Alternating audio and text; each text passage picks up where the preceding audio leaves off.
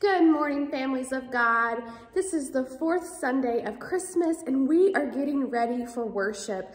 There are even other friends in the sanctuary with me who are preparing their musical offering for today. I have lit our Advent wreath with 4 blue candles, which reminds us that we are, in fact, getting really close to Christmas. And so before I share the children's message with you, I just want to remind you of our Christmas Eve worship schedule. We'll be worshiping in the sanctuary at 3, 5, and 7. Our 5 o'clock service from the sanctuary will be live streamed and shared online with you on Facebook and YouTube. So I hope you'll join us on Christmas Eve and be part of our Christmas Eve worship and celebration. All 3 services will have Holy Communion and be candlelight services. So this morning, this is the children's message for the 4th Sunday of Advent. And I want to talk with you about sanctuary, because that's today's theme. When you come to worship, if you come into the church building, we gather in the sanctuary. If you gather at home, maybe your family have created kind of a worship space in your living room or around your kitchen table, and that's become your sanctuary. But I want to invite us to stop and consider what a sanctuary really is. Is it just a space? Is it a feeling inside our hearts? What does the word sanctuary mean? So there's an ancient language called Latin, and the word sanctuary comes from the Latin word sanctus, which means holy. And so when we come into a sanctuary, or when we experience sanctuary, we're drawing closer to the holy. And that makes sense, because when we worship, we gather around things and places and promises that God has told us God will be with us. God is holy. And so when we come to worship, we gather around God's word, where we receive Jesus into our hearts more closely. We gather around the sacraments of holy baptism and Holy Communion, where Jesus promises to really be present, to really show up. And what's really important to me about worship is that we gather with one another. In God's community, we experience God coming closer to us. So sanctuary, when we talk about it as a church, is when we're drawing closer to those places where God has promised to be. Word, sacrament, and community. But you know, I experience sanctuary in other places outside the church building too, and I bet you do too. I bet some of your parents and grandparents do too.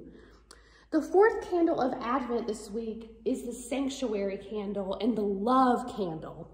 And when I think about that word holy and experiencing holiness in the sanctuary of the church, what I really think we're talking about is experiencing God's love drawing closer to us. So all of these candles really point us to the fact that God's love is brighter and stronger than any day of sadness. God's love is brighter and stronger than any challenge we will face. God's love is brighter and stronger and powerful enough to conquer and defeat absolutely everything. That's the promise of Jesus. Jesus, who is born on Christmas Day, who we will celebrate in Christmas Eve worship, has the power to conquer sin, death, and anything that separates us from God and God's love.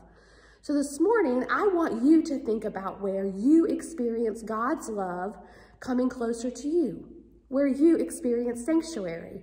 Maybe it's right here at Christ Lutheran in the pews.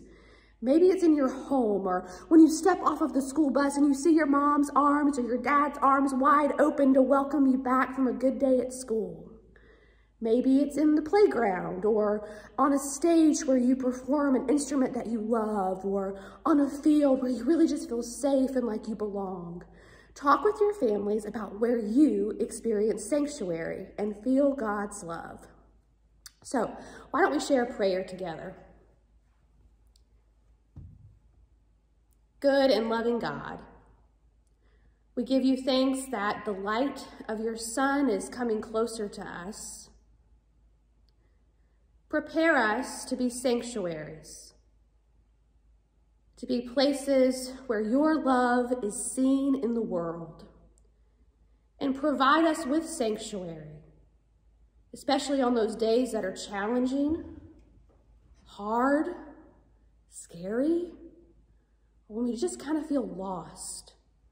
Lead us to a place, to your sanctuary, where we are reminded that we are named, claimed, loved, and belong to you through the power of your Son, Jesus Christ.